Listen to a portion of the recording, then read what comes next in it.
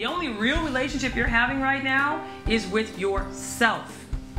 Every single relationship is an extension of you to you. You on top of you. So if it doesn't look like love, what do you think that means? Don't love yourself.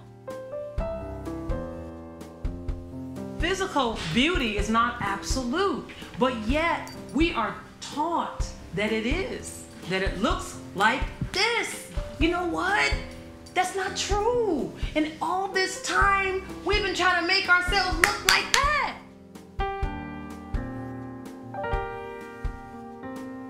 Through my journey in this life, it hasn't always been a pretty one.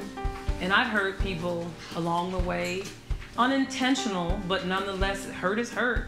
In the 11th hour, it doesn't matter if you're meant to do it or not. If you hurt someone, you hurt someone.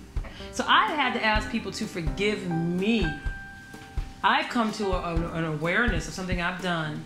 And I realized, you know what? It's no different. You know, how could I ask someone to give me something I'm not willing to extend to someone else, especially those closest to us?